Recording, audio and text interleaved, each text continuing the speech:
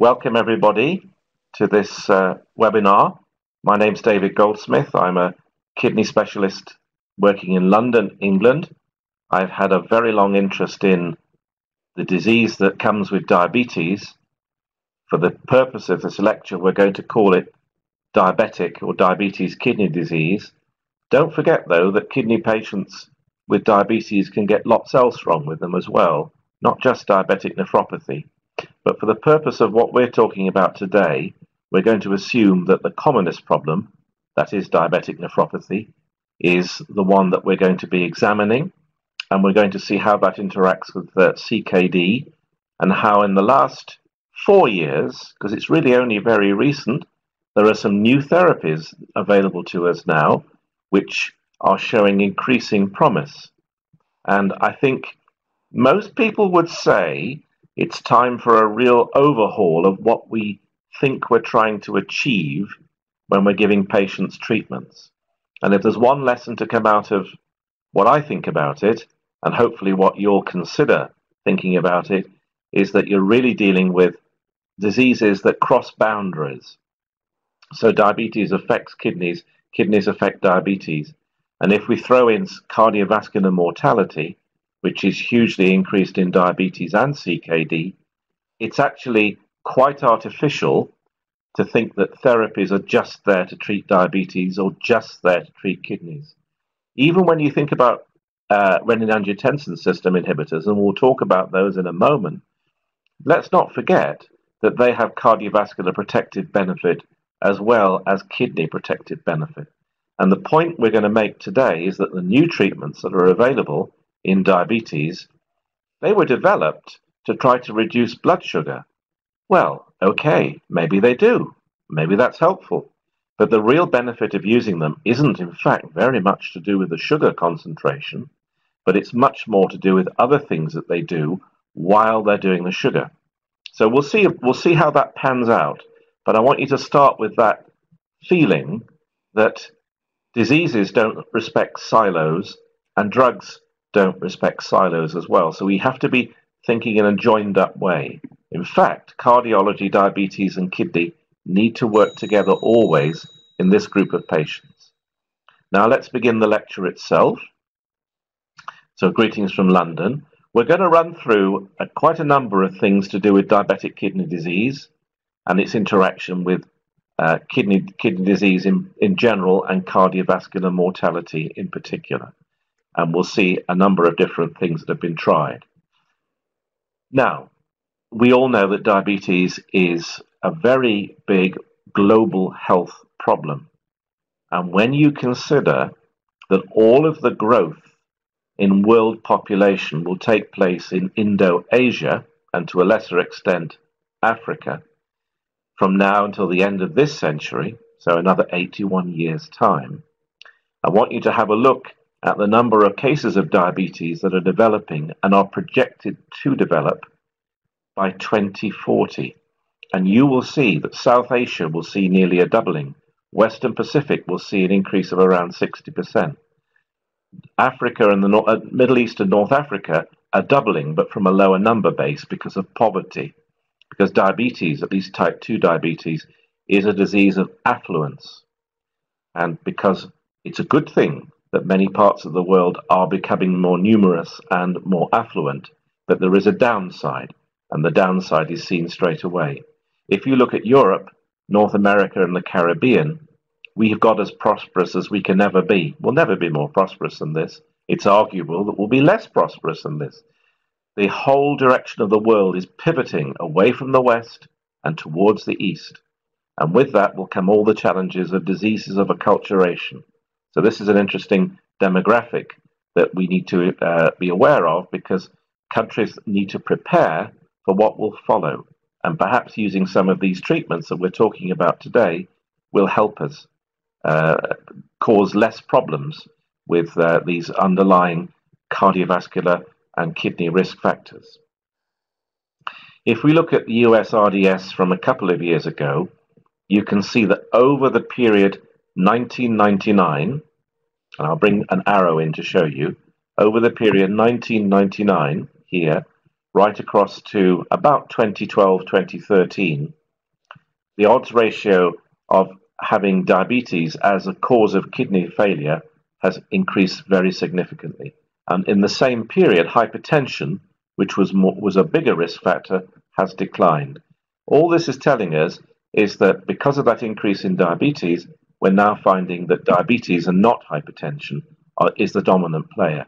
But go back to what I just told you. Everything is linked to everything else. So in the context of diabetes, what's a normal blood pressure? The answer is low and are rarely seen in clinical practice. Blood pressure elevation is almost ubiquitous in diabetes, but the two factors interact, and the prevalence of diabetes is increasing much faster than any change in the prevalence of hypertension.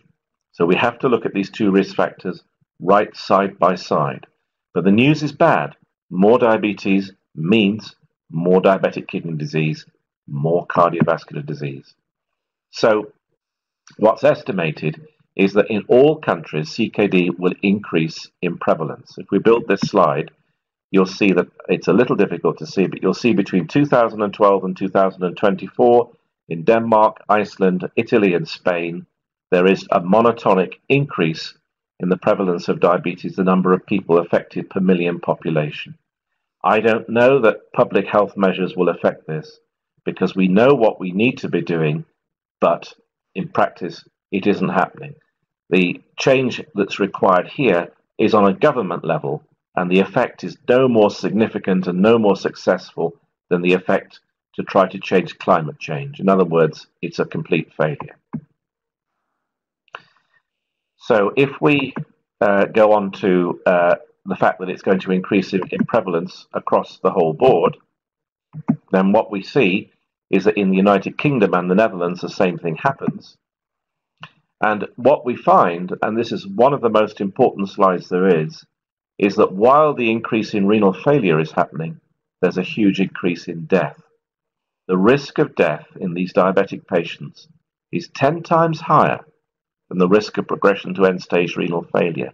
If you're listening to me as a nephrologist, your prime motivation should be, probably will be, the prevention of kidney failure progression. And I do think that's really important, by the way, but we mustn't forget that patients will simply die of something else. If it isn't end-stage renal failure, it will be cardiovascular disease. So in our treatment to prevent the progression to end-stage renal failure, it would be very helpful if this treatment also reduced the risk of death. And we have to put these treatments that we're going to consider for diabetes up above the things that will happen as a result of the drugs themselves. So we have to understand that all drugs may reduce blood sugar, not all drugs have additional actions beyond that. And this is one of the biggest excitements in this area in the last 4 to 5 years, as I was saying. Now, in terms of diabetic kidney disease, there are many drivers and there are many diagrams, and you can all have your favorite pathomechanism. You can come at this, if you want, from the point of view of hyperglycemia. I think we have to, because hyperglycemia is a cardinal feature. And this, by glucose-dependent pathways, increases oxidative stress, advanced glycation products, and protein kinase C stimulation. We get lots of growth factors, we get a pro-inflammatory milieu, and then as a result of that, we get the functional and structural changes here in the glomerulus with the mesangial expansion, both the mesangium and the cell expansion at the same time. Let's throw in some high blood pressure, or obesity if you like, causing systemic hypertension, accentuating this way and adding this way. The poor old glomerulus is, of course, the place that takes the brunt of both the oxidative stress and the pro-inflammatory milieu at the same time as the hypertension. So this is why the glomeruli drop out essentially and stop working, and which is why initially we get the proteinuria and then we get the sclerosis and the loss of function. We're very familiar with the delicacy of the balance between arteriolar tone in the afferent and efferent arterioles, and angiotensin II and endothelium, which is relevant to a recent study presented in Melbourne at the International Society of Hypertension, for endothelin antagonism. But essentially, this is the area here that determines the tone in the efferent arteriole. And glomerular hypertension is a cardinal feature of hypertension itself, transmitted through the blood vessels, diabetes, oxidative stress, obesity. So the agents that we're going to be trying to use to prevent progression of kidney disease will themselves reduce glomerular hypertension. If they do so, they may reduce filtration. And we know that's the case. But although they reduce filtration temporarily, they protect the kidney from breakdown. Let's look at that later when we come to specifically the action of the SGLT2 inhibitors, which we'll be talking about in a little while. So when we talk about diabetes, when we understand that there is a big problem here, we need to understand that diabetes, there's a lot of things we get under the bundle term diabetes. We get the microalbuminuria, we get the hypertension, we get some hyperglycemia, some dyslipidemia, and all of these lend themselves to secondary prevention of cardiovascular disease. And we know from the Steno study, both the original and the Steno 2 study, which is the follow-up, followed up for about 8 years, that if we really apply intensive therapy across the board, we increase exercise, we change the diet, we treat the blood pressure, we treat the sugar, we treat the cholesterol, and we secondarily prevent CVD, we can get a major reduction in absolute risk of adverse outcome, a composite endpoint of kidney heart endpoints. And that improvement can be maintained even if you take people off intensive therapy. For practical purposes, intensive therapy in Steno 2 required an awful lot of input. This is not something normal patients following a normal life can ever possibly hope to emulate. But it does show you that if you attack multiple things at the same time, you get a much better outcome than one risk factor at a time, which previously has been our modus vivendi, but it's been the wrong approach. We need to be tackling everything at once, and the cumulative effect of doing that is beneficial. And that's why when we choose our medicines, we need to be looking at medicines that can have more than one effect at the same time, ideally. Certainly for microvascular events, nephropathy, retinopathy, and autonomic neuropathy, the intensive treatment in Steno 2 was dramatically better than was seen with the conventional arm. And progression to macroalbuminuria was also significantly reduced. And if we can stop people getting to macroalbuminuria, we can surely stop them progressing fast to the point where they'll lose GFR. And that really is one of the cardinal aims. So I'm not suggesting that protein and kidney targets are not important. I don't want a medicine that treats cardiovascular disease but accentuates or increases proteinuria while it does so. I want a treatment that treats blood pressure, that treats cholesterol, that treats sugar, and that reduces proteinuria. This is the orthodoxy that we've all learned, and it's still true today, as you'll see when we look at the newer agents. So in prevention, it's all about a concerted effort. Here again, finally, the last figure for the Steno 2 study is you can see here that the intensive therapy group, they still progressed. Don't forget, when we're talking about treatments, lots of people, certainly the people who make the medicines, will tell you that this is a dramatic step forward, there's a 50% reduction, blah, blah, blah, blah, blah. The reality is you have to look at the absolute risk reduction, not the relative risk reduction. And what you find in practice is that this is useful, but even these things are not enough because it still leaves people progressing. If we say that we're not progressing this fast, we are still progressing this fast, obviously I want a treatment that stops progression completely. No such treatment exists.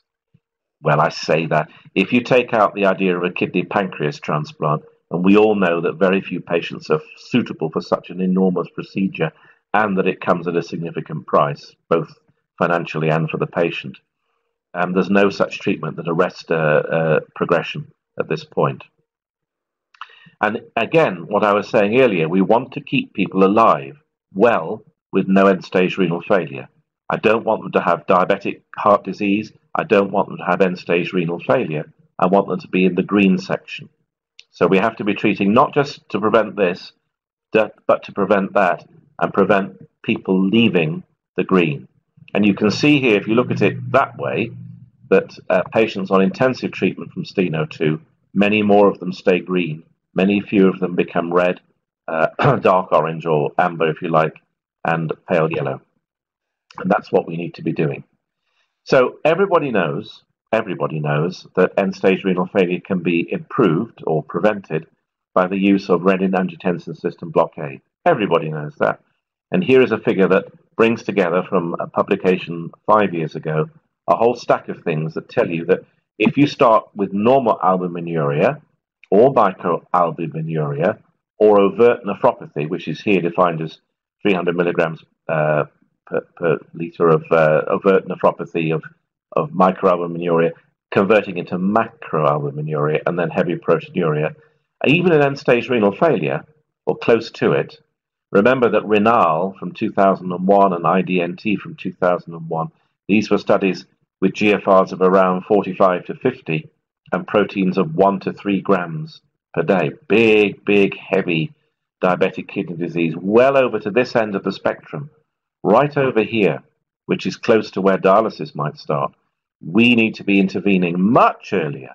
The proteinuria gives us the clue, and that's why now, with IRMA2 and other trials, we are starting to intervene prophylactically to prevent this progression from the left, right over to the right, and over here would be dialysis. So these are the clues we've got, and we know what we can be using. At the end of the day, we know that ACEs and ARBs are the most effective agents for the prevention of end-stage renal disease. Okay, I am a believer that if you reduce blood pressure, it's a good thing, and there will be some benefit from doing that. But if you can reduce blood pressure and at the same time improve proteinuria, you'll do a better job. So there's evidence really that ACEs, ARBs are better in terms of renal protection than other agents. This is true, by the way, only for people with heavy proteinuria. This difference tends to disappear when patients don't have much proteinuria or none at all. Then it's just the blood pressure reduction effect that's beneficial. So don't forget what I've said. All blood pressure reduction, however you do it, is valuable. But in the context of diabetes, particularly, using ACEs and ARBs is much more valuable than just the blood pressure reduction on its own. There's a favorable trend for non-fatal cardiovascular events, but not quite there. So I can show you renal protection. I can't show you cardiovascular protection just using ACEs and ARBs. Why? Because to be quite frank with you, the studies that we're looking at here, Advance, IDNT, were of a few thousand patients or a few hundred patients. Nothing like big enough to show this. You will see when we discuss the cardiovascular factors later, and particularly around the SGLT2s, that those studies are huge, much bigger than our renal studies. And you need these really big population-based studies in order to understand the impact on cardiovascular mortality. So in kidney medicine, we just haven't done it because we've been satisfied only to study the kidney itself. Now, even if, as I showed you, the cardiovascular protection is borderline, it's nearly there, but it is borderline. If we look at the renal protection, you can see categorically that there is. But look, it's only 20%, 20% reduction in the risk ratio. It leaves you with, to make the point very obvious, 80% of risk that's still there. That's why there's so much target that we need to be targeting with new drugs. But in diabetes, from 2001, that was when Renal and IDNT was studied, until 2015, there was no other agent that we could use that would actually impact beneficially in this population. We were stuck playing the same record year after year. But that has begun to change. Why? Well, one of the reasons, not the only reason, but one of the reasons is that diabetes, A, is becoming more popular, and B, has had a lot of thought put into it about why and how people become hyperglycemic. And as a result of understanding the underlying mechanisms, ways in which you might be able to influence the tendency to hyperglycemia and get diabetes in the first place. And that's meant lots more drugs. Now, metformin, that goes back 60 years. Thiolidones, they go back about 20 or 30 years. Quite frankly, they're useful, but there's no payback really that we can see from a cardiovascular perspective. You know, there was all this story about metformin stopping cancers. Yeah, maybe in older people, needs proper trials to establish that beyond doubt. Incretins, look where they occur. They occur here, affecting the GI system. Obviously, the microbiome and the impact between the bowel contents and the bloodstream, terrifically important. The incretins here, the incretins here. So changing these things, changing weight, changing appetite, obviously having an impact on hyperglycemia. An area that I don't think you would immediately have thought as being very important, but just shows you how wrong you can be. And I'll admit, actually, when I first heard about these SGLT2 inhibitors, I first heard about them in, give me a moment, 2013, because I was looking at some of the phase 2 data that were coming through. I was quite surprised that whether these would have a major effect on both the kidney and diabetes. Just shows you how wrong I am. That's probably why I don't win the lottery very often, because I'm not good at predicting the future. These have become the biggest area of excitement and interest of everything. This isn't a complete diagram. There are other mechanisms as well, of course, but I'm just showing you that people have started to ask the question, how can we influence sugar? And if we influence sugar, what else can we bring to the party? We do know that improving sugar can play a modest improvement in outcomes in terms of all-cause mortality, here the ACCORD study.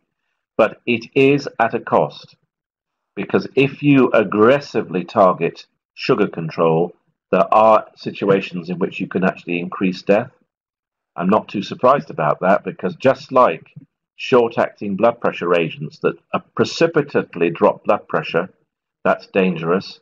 If you precipitately drop blood sugar, especially where the mechanisms that can counteract that are defective, let's say somebody's got an impaired sympathetic and parasympathetic nervous system, impaired autoregulation, you can leave people dangerously hypoglycemic, and as a result they can get a heart attack or a stroke or some other neurological problem of that sort. So you could say, well, look, why don't we just get diabetes right and everything else will fall into place? Well, I think that's a bit optimistic, at least with current therapies. So although it's important to try to get diabetes as well controlled as you can, there really comes a point where you don't gain more by trying harder. So that's a caveat. And improvement in control can certainly also benefit patients in CKD, but there is a risk of increasing the hazard ratio if you push too hard. CKD patients are very fragile. Let's use the word fragile.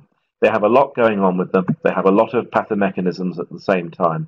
You can get their sugars down from 7.5 to 6.5 in glycated hemoglobin, but you can throw up potential toxicity and safety signals by being too aggressive, or by not selecting the patients carefully enough, which is actually the real solution for the future, is not to treat all patients as though they're the same, but actually realize that people are different and everybody needs to be phenotyped more accurately.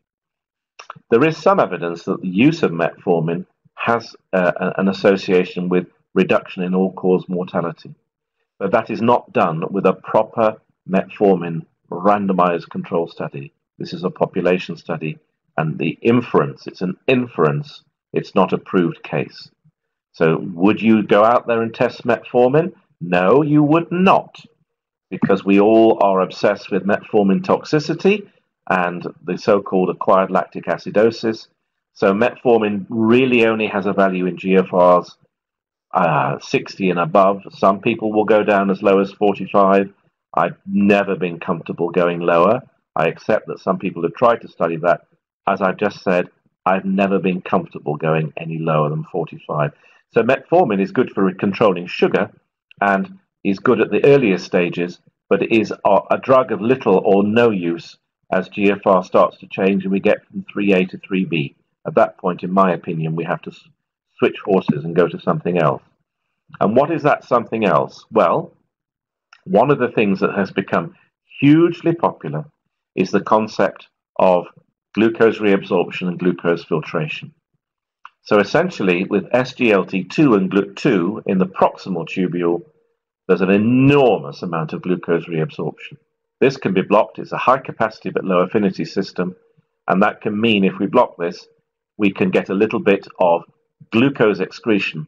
And we all know that in normal health, there's about 40 to 60 grams of glucose a day that comes down in this far, and essentially you don't get anything actually appearing in the urine. But in the situation of diabetes, you do. Or if you block this high capacity, low affinity system, you get spillover of glucose all the way through here, and then of course you will essentially produce more glucose in the urine, so the urine will contain more glucose per unit volume. Now, I would not have predicted that would have been a particularly powerful mechanism for kidney patients, but it is at an early stage of kidney disease. It really is. We'll come back to how the SGLT2s work in more advanced kidney disease in a little while. So one of the things that definitely happens when you have diabetes and when you add in an SGLT2 inhibitor is you change interglomerular hemodynamics. You reduce intraglomerular pressure and reduce tubular-glomerular feedback. And this has a beneficial effect on the function of the podocytes and the function of the mesangium itself. So just having diabetes is bad. Correcting that with SGLT2 inhibition is good, because you get this dilatation here. I'll do it with the arrow. Compare the dilatation here of the efferent arteriole with the constricted situation that you get without the SGLT2 inhibitor. And do you know what that is? It's exactly the same that you get with angiotensin 2. Constriction, ACE or an ARB, vasodilatation. Same thing. You may well ask, can ACEs and ARBs and SGLT2s summate and come together? Yes, they can, and yes, they do, as you'll see from the trials. So there's a double benefit, another double whammy, by using them in concert with things we know work already. Do we really understand how they work? No, I'm not so sure. We do block glucose reabsorption, yes, because the inhibitors suppress the action of SGLT2, but we also do some other odd things. It does increase this action does increase the risk of diabetic ketoacidosis in ketosis-prone type 2 diabetics. Now, they're rare, but if you have somebody who has presented with ketosis, with type 2 diabetes, rare, but not unknown, then be careful by using SGLT2 because you may accentuate that problem. So that's one caveat to use. The dosing is very GFR dependent, and at the moment, we do not recommend, just like metformin. So you're going to say it's like metformin. It is like metformin. Once you go below 45, it's really hard to use these therapies, certainly when the GFR is persistently lower and nothing is indicated in less than 30. So again, this agent is quite similar to others that we've been talking about and is really at its most useful when the GFR is less than 90 but above 45. Really important. That is, of course, where most people are, so that's helpful. So I want you to see how basically there's synergism between ACEs and ARBs and SGLT2s inhibitors working on the kidney, affecting the blood pressure with synergism. And that you get the same sort of thing happening, reducing the amount of endogenous hepatic glucose and leading to changes in weight and other metabolic factors that are helpful. This is comparing with the DPP4Is, where you do not get the same degree of effect. You get a different set of actions, a different set of outcomes compared to SGLT2s. And we will increasingly, I think, be choosing these drugs for patients with kidney disease, with heart failure, and with bad control of diabetes. Those are the indications. Bad control, we need to make it better. Kidney failure, we need to act on proteinuria and GFR. Heart failure, these have, as I'll show you, a mild diuretic action, partly osmotic, possibly by other mechanisms. And that tends to help reduce the incidence of heart failure. And heart failure in diabetes and kidney disease is a huge killer. And we don't have a lot that seems to work in that situation. Let's move on. Tubular glomerular feedback, very important, mediated at the macula densa. The increased GFR that you get with hyperfiltration leads to decreased sodium delivery to the macula densa and fluid retention. SGLT2s can counter that and restore tubular glomerular feedback. This is what we believe is going on. thereby restoring the proper functioning of tubules and reducing hyperfiltration. Certainly, I'll show you evidence that when you start an SGLT2, you get a big drop in GFR, just as you do with ACE inhibitors, by the way. Don't forget that. But after that, there's stabilization, because the hyperfiltration that comes with the increase in GFR is followed by increased proteinuria and then progressive loss of GFR later. Essentially what George Baccharis has been talking about for a very long time. And when we start to use these drugs, we can see drugs like canagliflozin, one of the earliest that was ever used. You can see that there is an impact in the S1 segment of the proximal tubule, and you get the impact on the sugar. And you can see that in terms of the Ki values for the canagliflozin, in terms of SGLT1 and 2, there's the specificity just down to 4 nanomolar. So it's really tight for 2 and not very effective on 1, which is really what we want in this sort of situation. So SGLT2 inhibition up here, just look what it leads to. It produces glycosuria. Now, let's just stop for a minute. When have you ever gone into a therapy and said, I want to produce sugar in the water? And you haven't, because that's the very first time. It also increases uric acid excretion. If you're a believer that uric acid is a marker of oxidative stress, that might be good. It also induces a negative calorific balance. Patients lose weight. The sugar control improves, so they get less glucose toxicity. Plasma uric acid drops. You get a reduction in atherosclerosis, so it is said. Because you lose weight, you lose the epicardial horrible fat that sits around the heart and the kidney. As a result, you get better functioning heart and kidney. Over this side, you get natriuresis. This is the diuretic factor.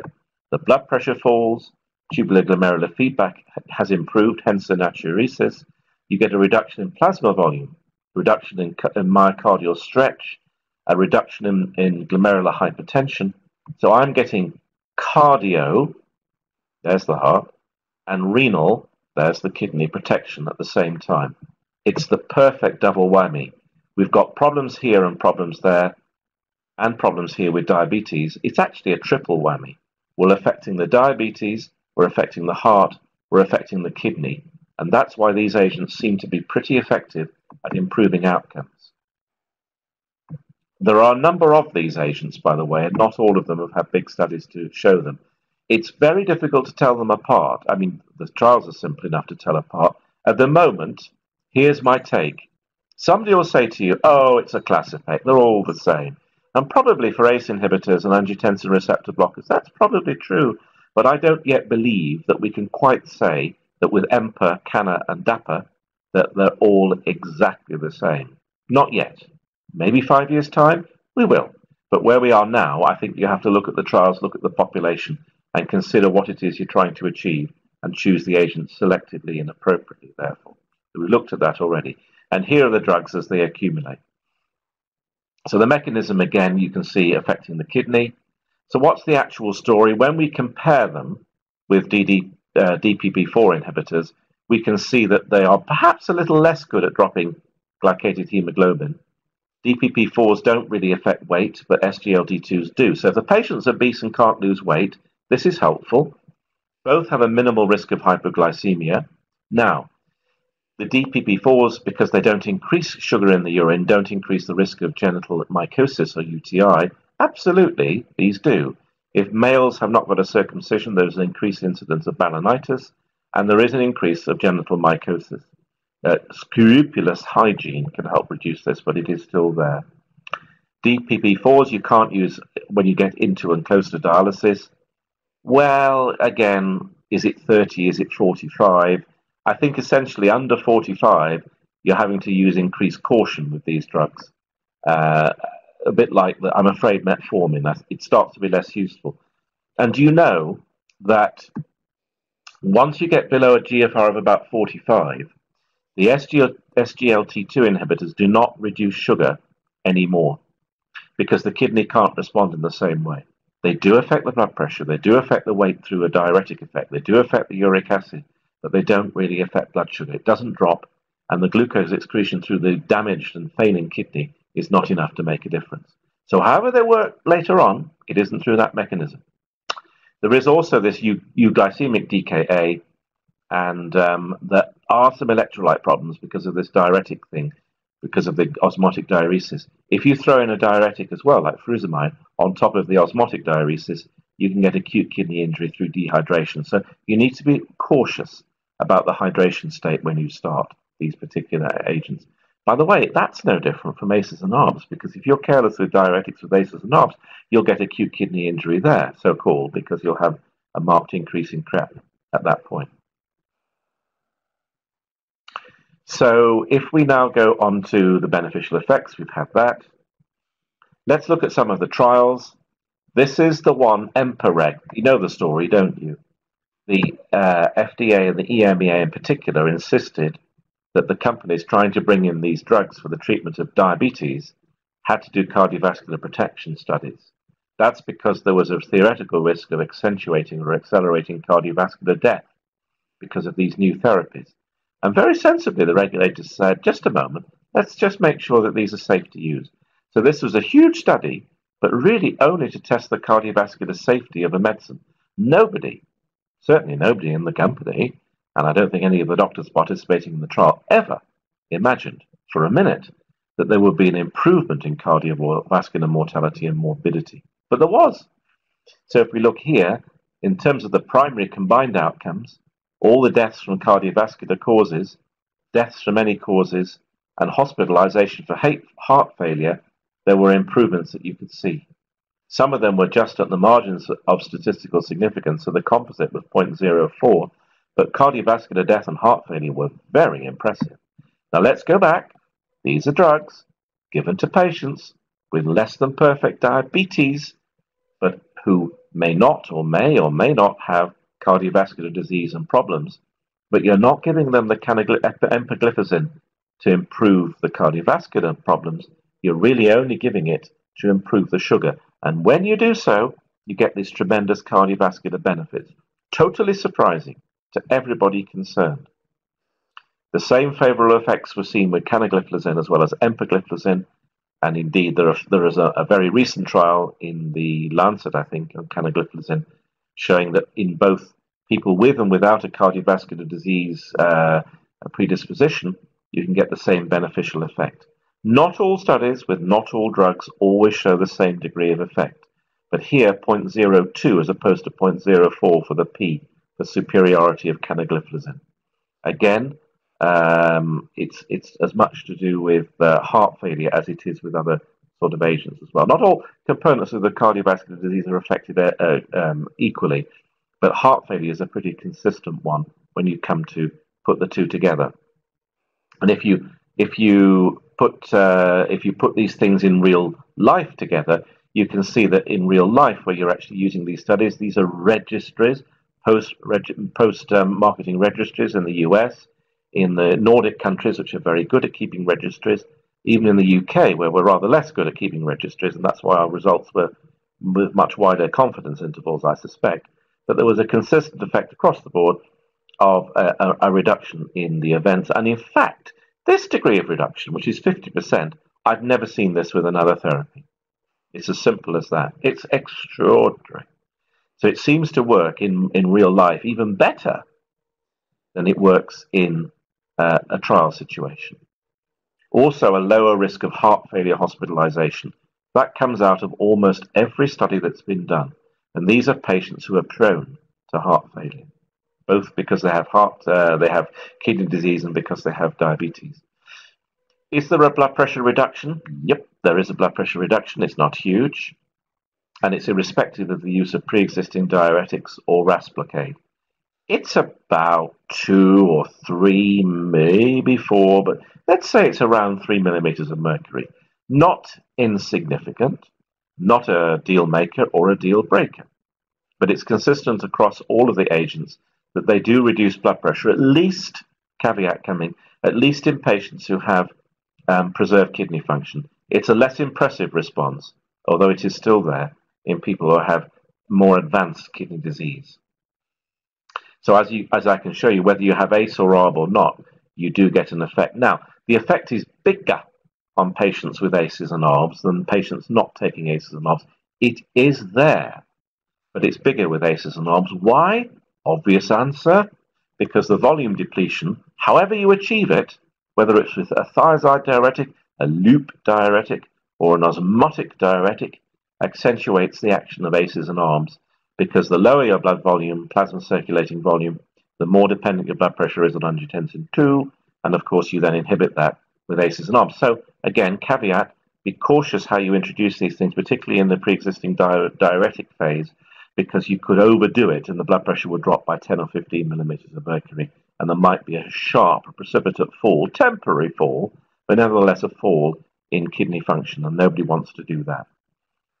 Improvement in blood pressure and improvement in pulse pressure makes you wonder whether it's having an effect on arterial rigidity or compliance or endothelial function. I don't have data on that, but it's certainly something you should look up to see whether you have these so-called pleiotropic effects that go beyond the obvious mechanisms that we can measure and see.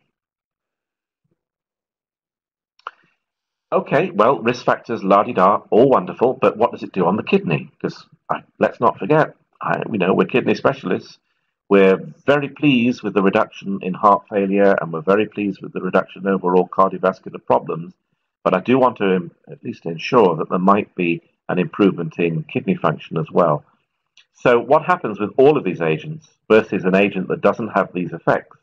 So an agent that might reduce sugar but doesn't affect the other factors like blood pressure and uric acid, etc., etc. If you have the control here, you see a drop in GFR.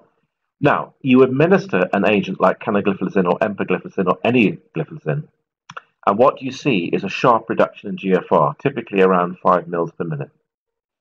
And that is just like when you exhibit an ACE inhibitor or an angiotensin receptor blocker. It's an acute effect on the change in glomerular pressure and the reduction in filtration. It very rapidly bounces back. And after you've had this acute effect, then everything stays pretty stable, whereas patients not exposed to these drugs don't have the acute drop, but what they do have is a progressive drop due to the underlying condition carrying on remorselessly. It's just the same as an ACE or an ARB, and you know it happens, and we've learned to live with it and not fret about it too much. It can take a couple of years before you get the clear, unequivocal benefit between the two groups, but actually, in many studies, it's there in as little as 1 year. So it's useful. No difference in cardiovascular effects. How does it change mortality? What are the most important mediators? I don't know. It certainly changes uric acid. It certainly changes hematocrit. By the way, it obviously pushes hematocrit up because it's reducing plasma volume. So there are the same number of red cells, but suspended in a smaller plasma volume. So there is a small increase, but there's no increase in stroke. You're worrying now about stroke, aren't you? Because you're thinking of EPO. EPO-SHMEPO, I say. EPO is a specific effect for EPO. It's not to do with these drugs and a change in hematocrit, so don't worry about that. So slower rate of renal progression, and then if we follow it out, not just for 2 years, like I showed you a moment ago, but we follow it out for a cumulative probability of reaching a combined renal endpoint, doubling of creatinine. That's a good one, isn't it? We like that. You can see a marked reduction, almost 50% reduction. That's big. That really is big. That's bigger than an ACE and an ARB. That's impressive. Okay, yes, people are still progressing, but over a 3.5-year period, by the time you finish the study, it's half the patients. So that's a bigger effect than ACEs and ARBs had. They only could reduce this by 20%. We can now reduce it by about 40%. And it adds on to what the ACEs and ARBs have already done. So we have things like worsening nephropathy or cardiovascular death improved, worsening nephropathy on its own improved, progression to macroalbuminuria from microalbuminuria improved, doubling of serum creatinine improved, initiation of renal replacement therapy improved. Just. Why? Because it takes so many years to get there, so it's no surprise you'd have to have a trial double the length before you could properly report on dialysis outcomes. Doubling of serum creatinine and GFR less than 45 improved. Incident albuminuria, it doesn't do anything for people who don't have albuminuria. But why would we use it there? We're using it in patients who are sending us a kidney signal. A kidney signal is albuminuria. They are needing this drug. Heart failure patients need this drug. Poor sugar control patients need this drug. There's no particular need to give it to somebody who doesn't have albuminuria and normal kidney function, because you can't protect what's already good and normal. So I can see it's not for every diabetic, no matter what the companies try to tell you. It's not correct to say it's for everybody. Does it work at all stages of GFR? I don't know, but there is evidence that you can certainly go down lower. If we look at this, which is nearly impossible to see, but you can see the different GFR ranges here. I'm confident it's still working at 45. I'm a little less confident it's still working at 30. So I'm happy to use these agents in CKD stage 1, 2, 3A, and 3B. In 4, well, you could, but I think you'd have to monitor the patients carefully. That's all I would say. And not all of them have licenses for CKDs down to 4. By then, in any case, if you've got to 4, no matter what you use, I fear, you will end up going down the slippery slope to 5. The name of the game is to stop people progressing from 2 to 3, 3A to 3B, and from 3B to 4. That's what we need to be doing. There is evidence, though, that it will reduce albuminuria, even at that late stage, by a little bit. So why not use it if the sugar needs it? Although the sugar won't improve that much. It may also improve the blood pressure a little bit. What I'd like to see is specific trials in these populations with bigger numbers before I'm confident that this is the right stuff to use right through CKD stage 4 and close to dialysis. But there's no evidence of increasing harm. Turn the issue around. There's no evidence of increasing harm in these patients if you do continue to use the drugs even as GFR declines. I'm not going to say much about DDP4 inhibitors today. So at the end of the day, what I'm really going to finish with in this lecture is there are other therapies you can use. There are some beneficial effects those therapies have, but we are kidney physicians, first and foremost. What we have to look at is patients whom we see with microalbuminuria, then with a reducing GFR. They have a relative hypertension, they're relatively volume expanded, they have a slightly high or very high uric acid concentration, they are more anemic than they should be, and in this sort of situation, they're also hyperglycemic because it's hard to get their sugars down and well controlled, and I showed you earlier the risk of doing it abruptly and aggressively with too much insulin. So what you really want to do is to see to what extent you can control all these things smoothly, gently, and prevent progression. And if you look at chronic maintenance therapy over a period of about 3 to 4 years, these are patients who do not have, in this case, this is EMPA-REG outcome study, looking at the patients further down the track from the initial study that I reported for you. You can see that the GFR dropped all the way across the whole page, from about 74 to about 64. So 3 mils per minute per year loss. Contrast that with the group of patients who were on empagliflozin. And although they had a GFR at the outset that was lower, only because they were on empagliflozin. I told you, you drop about 3 or 4 mils a minute when you start it. But thereafter, over the same time period, nothing. Static. That's the sort of drug I want for patients that otherwise do this. I see them here, here, here, here, here, and then eventually on dialysis. I don't want that. So if you look at the changes in GFR in the subgroups, you can see that the overall population was extraordinarily static. All the other factors here that could influence it in terms of blood pressure and sugar were all improved by the presence of empagliflozin in this context. So I think for us nephrologists, we are finally coming to a point in our lives when we realize this, that this type of drug, SGLT2, is a drug that impacts beneficially on chronic kidney disease progression, diabetes now. Later, we'll look at it in non-diabetes. Wouldn't that be interesting? It impacts on the disease progression of diabetic kidney disease. It impacts favorably on heart failure, favorably on cardiovascular mortality. And it has a single side effect that's of relevance. It causes glycosuria. It's the other way around from how the diabetic doctors look at it. They look at it as another way to control sugar. Okay, we're interested in that, of course. But I'm really much more interested in a drug that can preserve kidney function over a long period of time. If the sugar's a bit better, hey, that's nice to see. So that's the diabetic payback. I want the kidney payback first and foremost. And with that, I hope a cardiovascular payback as well. So that completes my 50-minute lecture. I'm now very happy to take questions on this topic in general, if people would like to type them in, and I'll attempt to answer them as they come through. Thank you.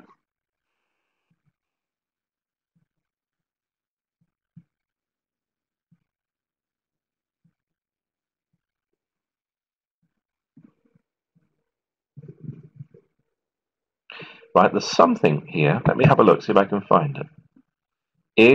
I can't read it. Is beta SGLT2 inhibitor or insulin? Oh my. Well, look, insulin is not a nice thing to use. It's cheap, but it causes weight gain, fluid retention. It's difficult to get good control with insulin, and patients are really unkeen on it. There's no evidence that insulin treatment improves survival or improves kidney function. So I'm afraid, okay, you say that's because they haven't done the trials. Yes, that's true. But the reality is, as we see it at the moment, insulin is not really an answer. If the insulin is the answer, I don't know what the question is, apart from your question. Now, another one. Metformin is contraindicated. Yeah, it's contraindicated in all kidney disease, not just diabetes, but obviously it's used mainly in that context because it undergoes renal excretion, so it's metabolites. So what population is good? A fixed combination dose? Well, I am happy with that in any GFR down to 60, and I think you can use this if you can go down to 45, provided you have good supervision.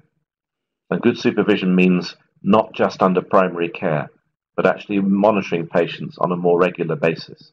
That is a potent combination because that does your sugar for you, the metformin, and this one does the other bits you want to see as well. Is it safe to do what? There's a question coming, it's not been completed. Is this safe to combine the two? Yes, I think it's safe to combine the two. Metformin is also very cheap. I do understand that these agents are not cheap. There's a new agents. Drug companies are going to charge a premium for them until we get some generics or some Me Too's, or somebody can make them cheap in a different way. But from my perspective, they will start to be used progressively. Now, no guideline to my knowledge has been revised to say that these come before metformin. But I'm going to challenge you. I'm going to say that patients who have declining kidney function, patients who have proteinuria despite the presence of ACE and ARB, patients that have a poor sugar control, patients whose GFR is greater than 45, patients at risk of heart failure, I think that these are more important than metformin. If I had to choose on my desert island, although I'd be able to afford a lot of metformin because it's cheap, I would prefer to take fewer pills of SGLT2 because it's effective. That's my view. You may find other doctors who take a different view.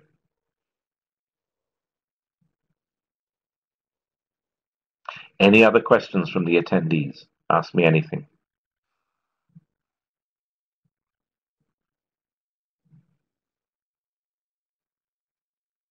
Yes, I think you do. This is a question about if the patient's already on a sulfonylurea. I think you can't have everything. So if they're on a sulfonylurea, even glimepiride, which is better from the point of view of renal function, again, it doesn't have the beneficial effects that these new agents do have. Now, let's be clear. I said at the outset that the sugar-reducing effect of SGLT2s is modest. Let's say it's about 0.5 millimoles per litre. Some of these other agents, including sulfonylureas, can have 0.7 to even over 1 millimole per litre reduction in blood sugar. So, it depends on your patient. If your patient has absolutely terrible sugar control, then you will want agents that will help to bring that down the fastest. Why? Because the sugar control is the priority. So you will get better sugar control using glimepiride and other sulfonylureas than you will ever get with SGLT2s. But if you've got the sugar control down to a sensible level, then there's no point increasing further the sulfonylurea. You would be better off using an SGLT2. And yes, you should certainly consider changing that, because these drugs are still prone for hypoglycemia, the sulfonylureas.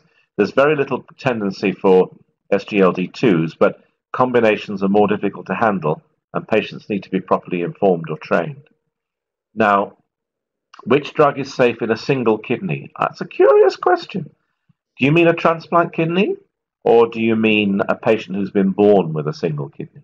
A patient who's been born with a single kidney and is in good health will have absolutely safe use of these drugs because, as you know, if you're born with a single kidney, the single kidney grows and hypertrophies. Is bigger than any other single. Is bigger than either of the kidneys that would have been there. If you see what I'm trying to say, essentially, it's bigger and has more function. So typically, patients with a single kidney have normal kidney function. Hence, they're able to donate kidneys when one of their relatives needs something in a living donor situation. So that's absolutely safe as far as I'm concerned.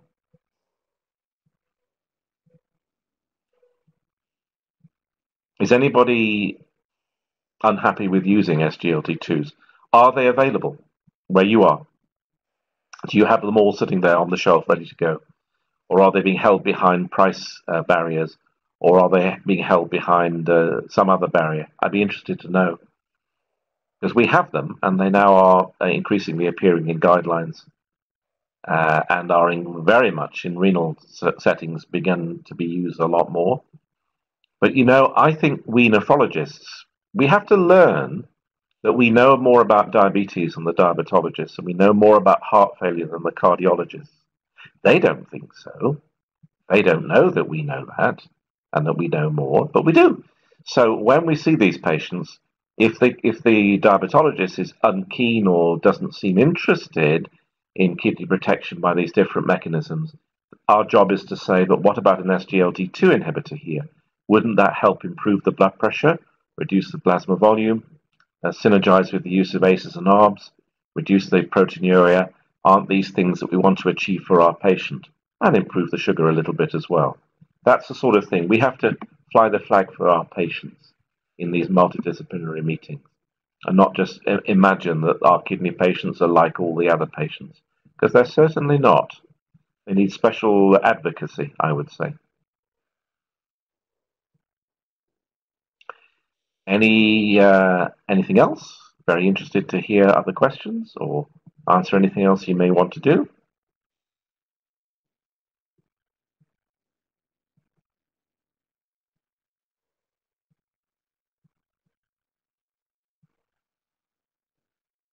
Maybe everybody's clear and is now totally persuaded. There's one more question for you. Yes, I mean, elderly patient, is it safe? I mean, the same thing really applies to elderly patients as all patients. If by elderly you mean they've got advanced cardiovascular disease and poor kidneys, I think they're actually more eligible and more likely to benefit from this agent than younger patients who've got, as it were, longer to go before they reach a particular threshold to get a cardiovascular event. Now, obviously, you've got to have stable kidney function, and you've got to be in a situation where you can administer a medicine and see what happens.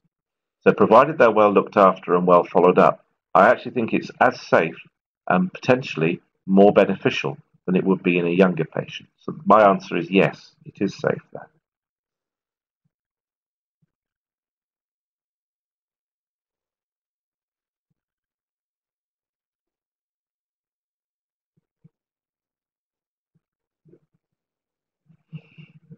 Okay, well, that might be our job done. Nope, yep, that's right. Thank you for your time in the webinar. I enjoyed doing it. I hope you got something from it. This is a rapidly moving area. I can tell you that in the next year or so, we'll have some really exciting new trials. One of the things to look out for, you nephrologists, is the use of these agents, SGLT2 inhibitors, but not in diabetic kidney disease, in general kidney disease. Wouldn't it be fascinating if they worked there as well? Wouldn't it be amazing if we started to use drugs for diabetes, but in people who haven't got diabetes? Wow. I think we might know something more about that, maybe within the next 12 months. So keep your eyes peeled for the New England Journal, the Lancet, all these big journals, JAMA, so on and so forth, because you may get a surprise. Anyway, that's me done. Thank you for your attention. Hope you enjoyed it, and on to the next thing. Thank you very much.